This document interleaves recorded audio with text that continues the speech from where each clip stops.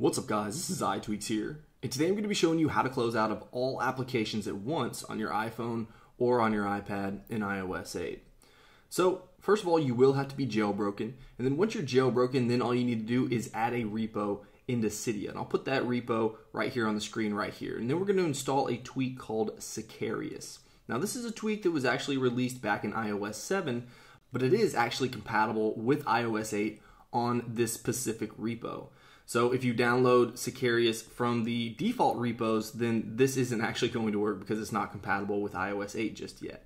So what you want to do is just download and install Sicarius, and then once that's installed, it's really simple. All you need to do is go ahead and open up your app switcher right here, and you can see that I have all my applications running in the background.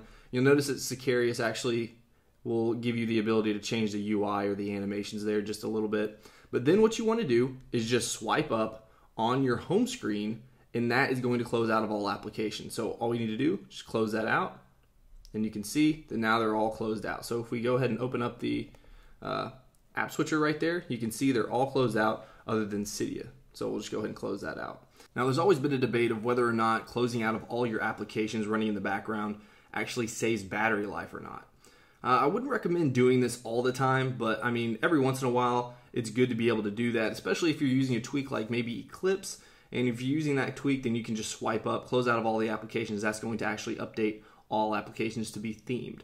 So there are uses to close out of all the background running applications, and this is one of the ways to do it.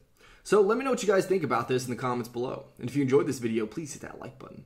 If you want to see more of my videos, then go ahead and subscribe. Alright guys, until next time, peace.